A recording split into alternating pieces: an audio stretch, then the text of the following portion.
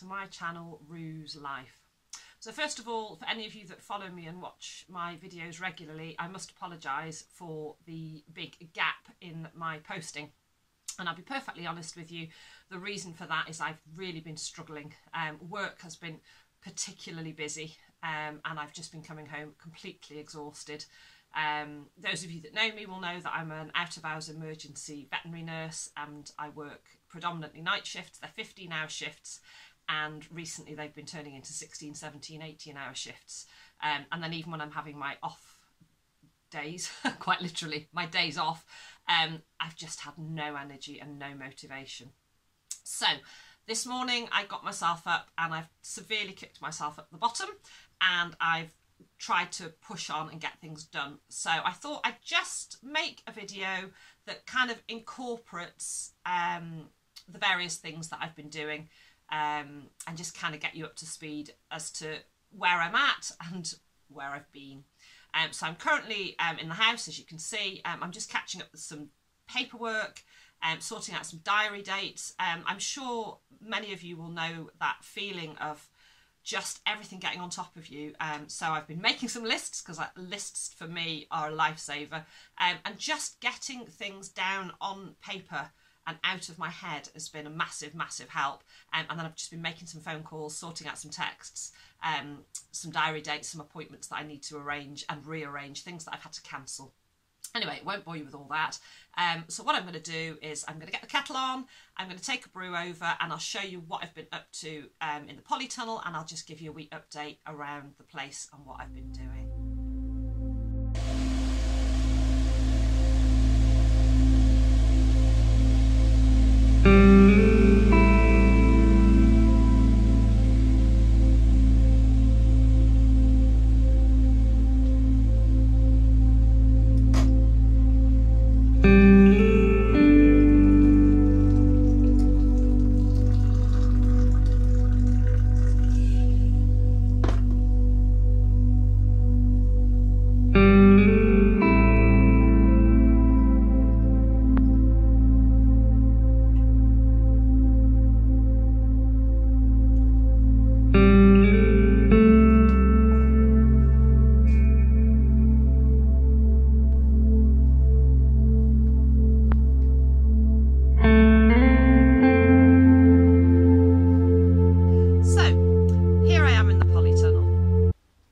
Say I've spent an hour or so in here this morning, and already it's lifted my spirits and I'm starting to feel better.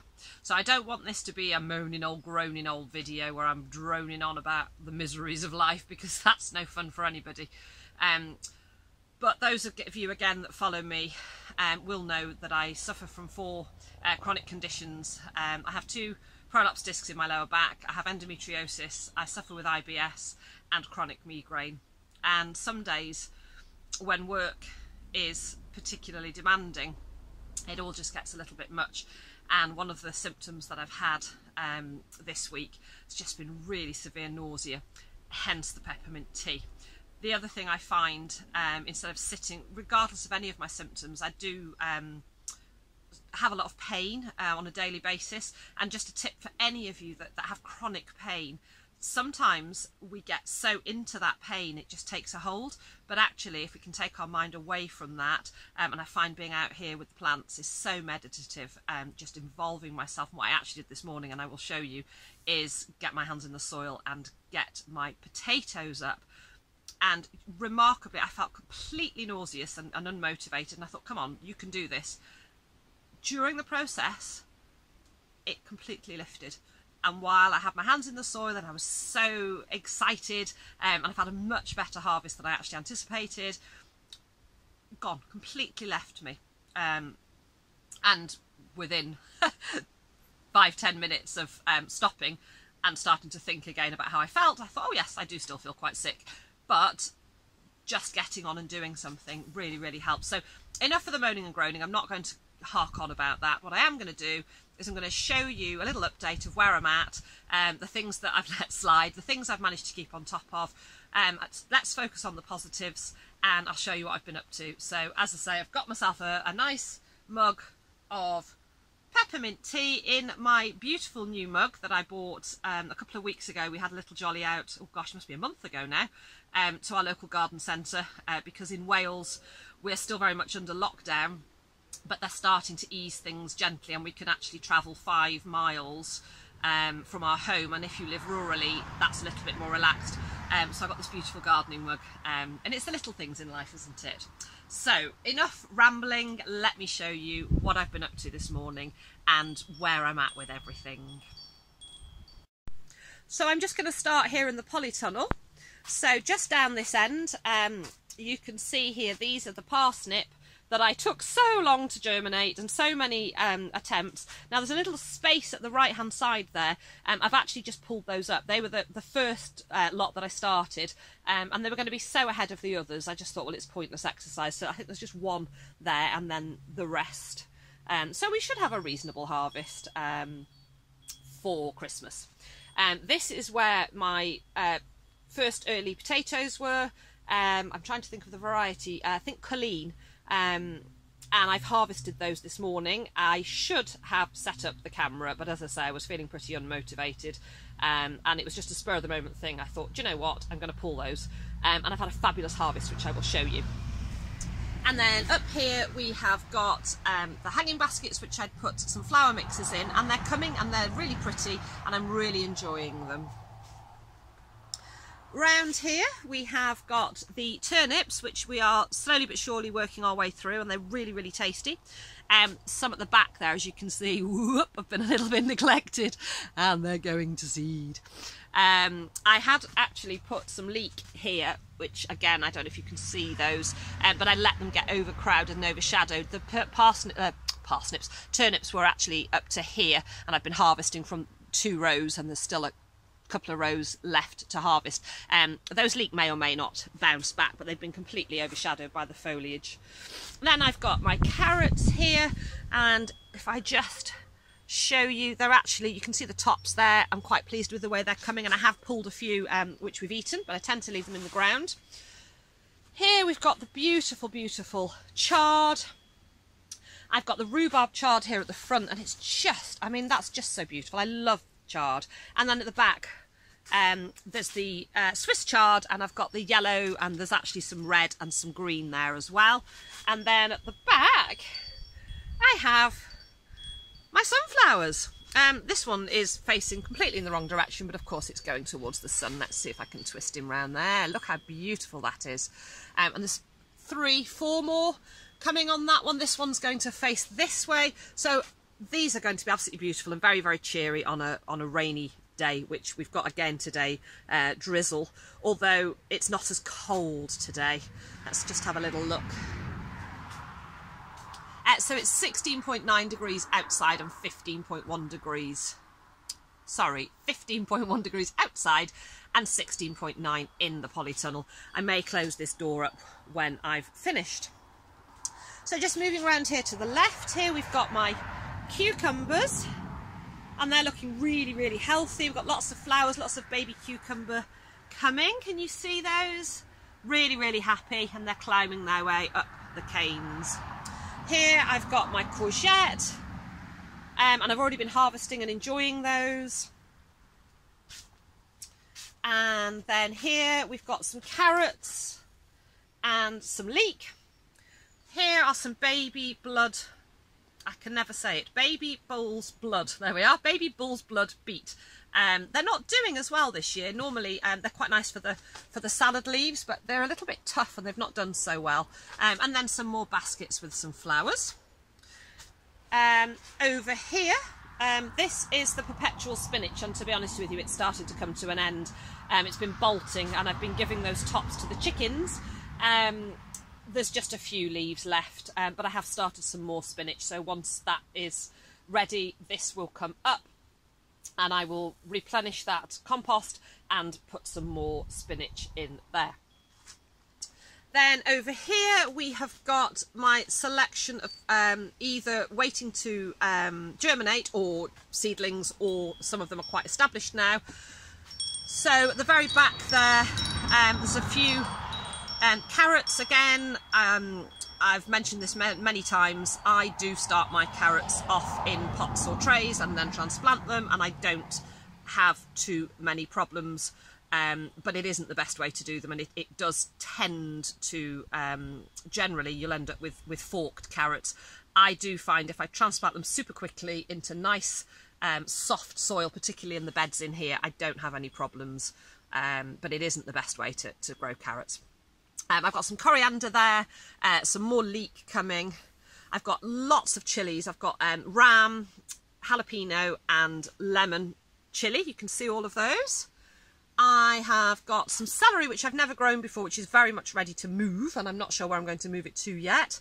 I've got some more peas coming, and then I've got spinach in this pot here, and some runner beans, and I will talk more about runner beans in a minute, that have literally, I managed to pop those in. Ooh, I can't even think. It was in between shifts one day. I decided I needed to do something other than work and sleep, so I just popped out and had 25-30 minutes in here. Moving around my beans, so these two pots here are the Bolotti beans, and if I just move you nice and slowly, you can see they're looking fabulous, and they're right up and almost going over to the other side of the polytunnel. There's been lots of flowers. I do try and keep the doors open in here, so I've got my pollinators coming in, so I'm really hoping for some decent beans. And then in this pot here, I have the runner beans, and again, they are all the way up to the top. We've had a massive, beautiful orange flowers. And if I just take you, I can show you that the beans are starting to come. That makes me very happy. Then down here I have a pot with basil, which I grew from seed.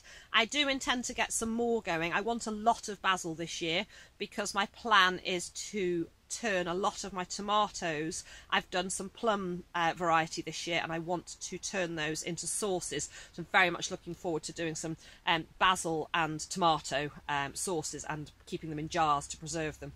Moving on to the tomatoes, I'm really pleased with the way the tomatoes are coming on. I've got 3 varieties. Off the top of my head, I can't remember exactly which ones they are, but I know I've got the little sweet yellow ones. I have a plum variety and I have a beefsteak variety, but without looking at the labels, I can't off the top of my head remember. But if you have a little look down here, if I just move you past these flowers, you can see we've got some tomatoes starting to come. So that is awesome. This little bucket of flower mix has been absolutely delightful.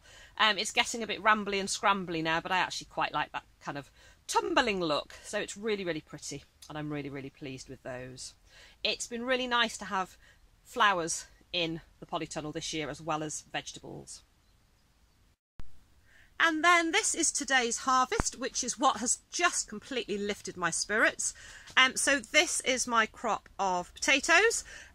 So a nice little haul, decent sizes. Yeah, really, really nice harvest there. And then in here I've got some of the chard, a couple of turnips, there's a courgette, a couple of the onions, which they have been drying over here. So there's a couple to bring into the house, and a nice amount of peas.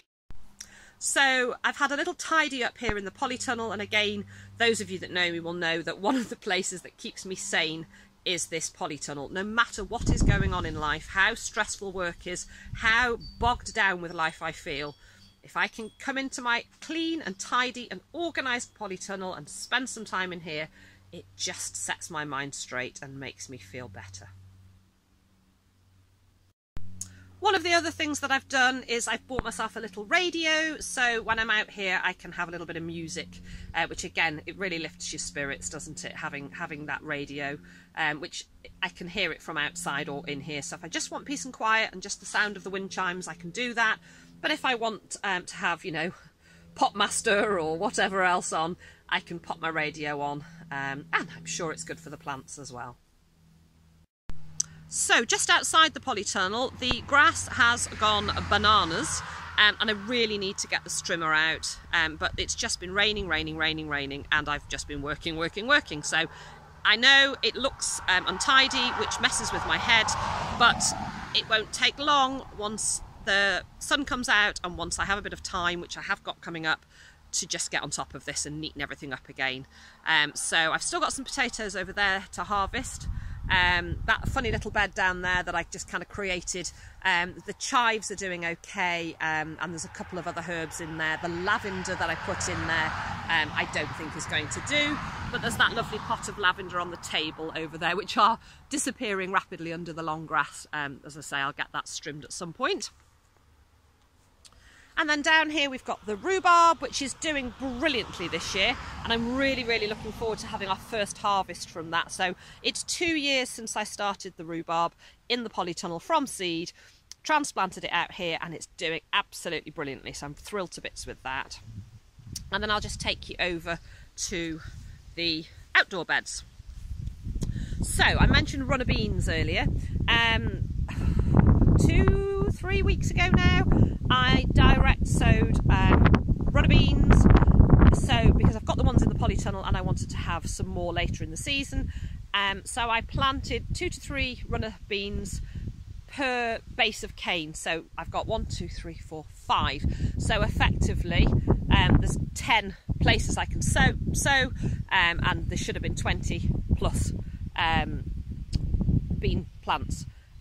Nothing happened. I think what happened was that literally I sowed them, we'd had all that warm weather and no rain, and it literally rained and rained and rained and rained, and it hasn't stopped raining for 2 weeks. It's been hammering it down. I had a little dig down. You can probably just see the disturbed soil, and there's nothing. I think they've just rotted away to nothing, because it was just literally one extreme to the other. Dry, and then absolutely soaking wet. So that's why I've started those off in the polytunnel, and hopefully once they get going I can transplant them out. I did sow some radish here and they're coming along quite nicely. There's a few weeds that are also coming along quite nicely, so they need to be weeded, and I'll just slowly move you around. These Californian poppy are the ones that self-seeded from last year, and they're just beautiful. And I'm actually really enjoying this combining flowers and beautiful things in amongst my vegetables. So I'm leaving those there. Yes, they're taking up some space that I could put something else in, but they're beautiful. I just find them fascinating that on the bright sunny days their flowers open up, and on these cooler dark days they close. They're just beautiful. Here are some peas. This is the plant I've taken the harvest from. Oh, here comes the rain, I better be quick. These peas are doing really well. I planted or sowed the same, so I transplanted peas that I started off in the polytunnel into this area and this area, and then I also direct sowed some peas so that I could have a succession. This set of canes, they're doing rubbish. Partly probably because they're competing with the poppies, but yeah, they just haven't done. But these have done quite well. Round here are the leek left over that I overwintered, that I never harvested, we didn't eat. There's a nice big weedy crop there as well of grass and all sorts going on that needs sorting. But I decided to let these flower, and aren't they just delightful? And I think sometimes it's, you know, just let a little area go. And just enjoy letting them flower and how beautiful they are. So I'll just give you a little close-up. I mean, aren't they just beautiful? So I'm quite enjoying watching those bobbing about in the breeze. And then before the rain comes down too heavily, there's a bit of a weedy patch here. These are the remains of the leek that I'd originally transplanted out quite some time ago that the birds pecked out. So there's just a cluster of some there to the right and a few here, but I'm going to let those develop. Ooh, big wagon. These were the remainder of my tomato that I never gave to anybody and didn't want to lose, so I thought I'd pop them outside, and they're coming, but again, literally the day I transplanted them the weather changed, so they haven't had the best of chances, but they're better in the ground out here than they are in a tiny cramped up pot in the polytunnel. Then we have some rocket just there, which I need to just pick a bit more out. It's quite tasty and peppery. And then next to the rocket there is an alpine strawberry, you can then see my broad bean, which have been flowering and are starting to bean. They're not the best harvest in the world. I struggled to get them going this year, but not bad. And then at the back there, the onions that I probably should have harvested 2 weeks ago and just didn't get round to doing. But I'll show you them from the other side. They're not bad. So my onions this year, they're just not going to store very well, but we've still got onions, and if we're careful with them, we can still eat them. I just need to keep an eye on them because the middles of them won't be too good, because they're bolting and trying to flower, and just the middles of those onions won't be great, so they're not good for storing, but they're onions and we'll enjoy them. And then down this end are my squash. Two varieties, Ukukikuri and the butternut squash. The butternut squash weren't doing brilliantly, but they seem to be bouncing back.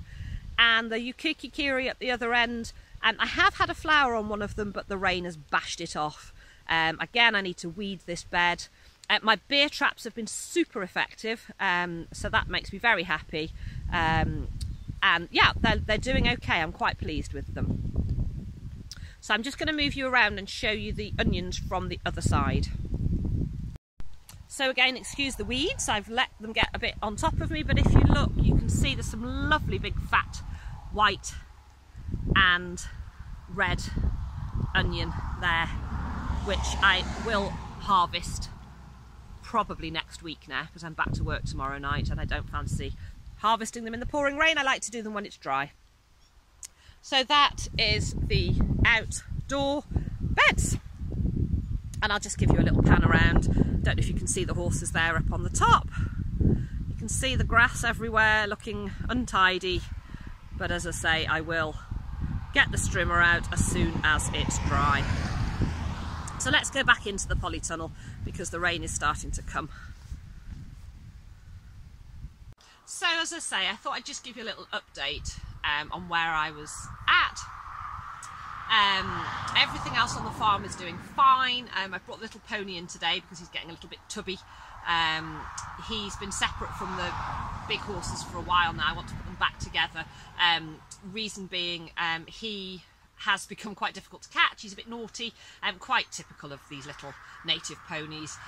All he wants to think about is his tummy. So he's been on a bit of a starvation paddock. So I've caught him up today and I've popped him in a stable. Because they've been separate now for probably about 6 weeks, I won't, although they know each other and they've lived together, I won't just put them straight back in together, just in case of fighting. Garth, the big boy, my main man, has got very big feet, and he wouldn't mean to, but even if just in hijinks and playing, but when they've been separate for a while, there is a little bit of getting back to pecking order. I wouldn't want him to cause any damage, so what I will do is I've got Pony on one side and the big boys on, I will put them on the other side so they can see each other over the fence, get to see each other again, and then when I feel that they're settled like that, I will pop them back together again. So that's where I'm at with them. The sheep are fine. Larry the lamb, he's not a lamb anymore, he's such a big boy. We managed to shear him quite a long time back. I can't remember if I've shown you any footage of him since he's been shorn, but just, yeah, he would have been far too hot otherwise.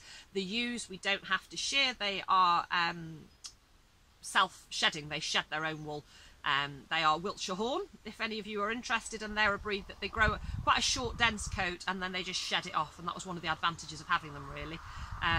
We would have gone for a Wiltshire Horn ram, but Larry, again, those of you that follow me will know he wasn't something that we were planning on getting. He came to me and needed a home when he was a little baby, so we took him.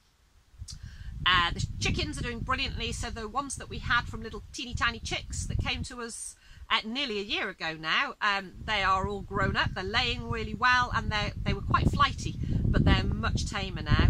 I've been training them with blueberries. I've been just spending time sitting with them and hand feeding them with blueberries, and that's getting them calmer. I also think that the ex-battery chucks that they're in with, they're very calm and they have quite a good calming influence on them.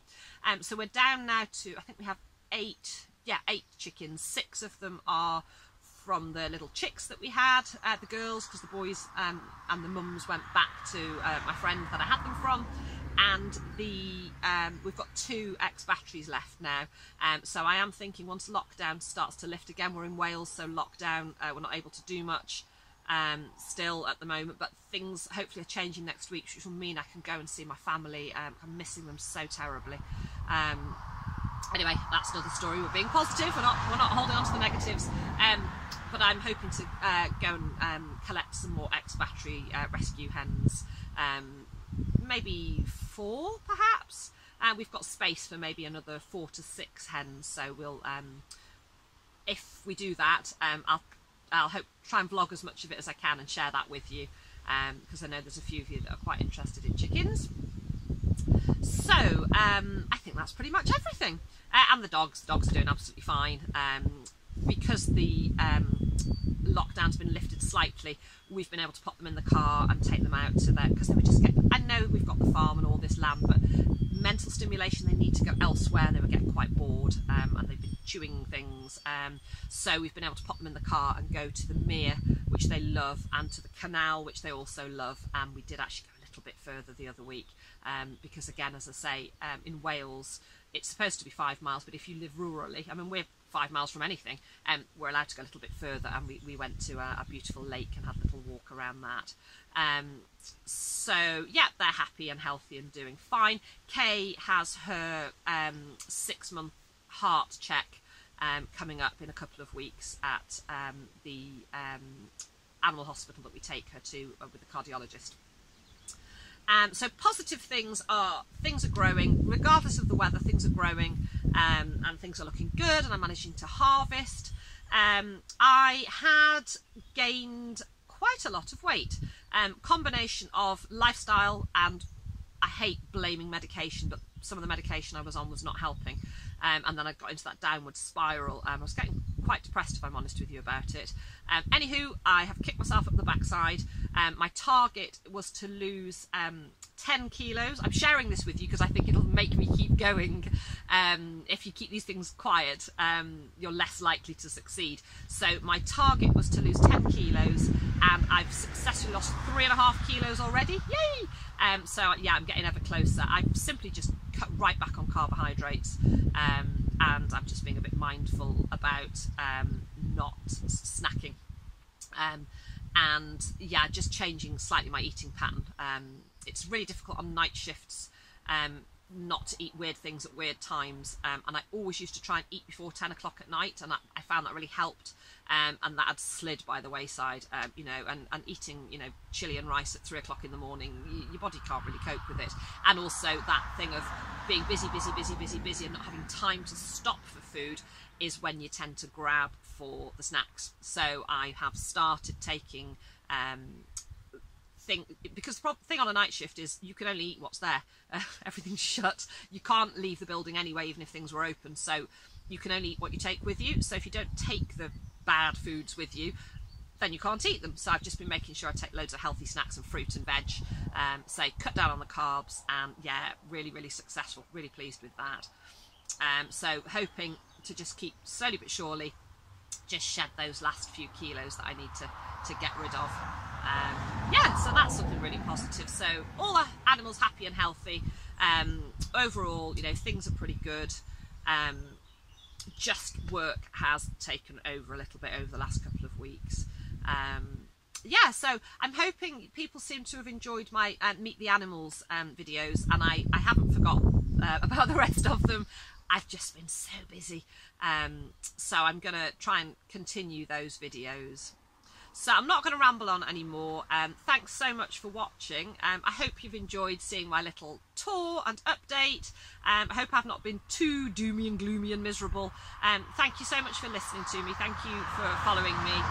If any of you are new to my channel, do check back and see some of my other videos. And if you like what you see, do consider subscribing and hit that bell to get notifications of my latest videos. And I promise to try not to leave quite such a long gap in between posting. I hope you're all well. I hope that now that the lockdown is starting to ease in places, particularly in England, that you're all managing to see your family and do a little bit more. I hope you're enjoying your growing, despite this ridiculously peculiar weather that we're having. I hope more importantly that you're all staying safe and healthy. So thanks again for watching, take care, and I will see you all again very soon.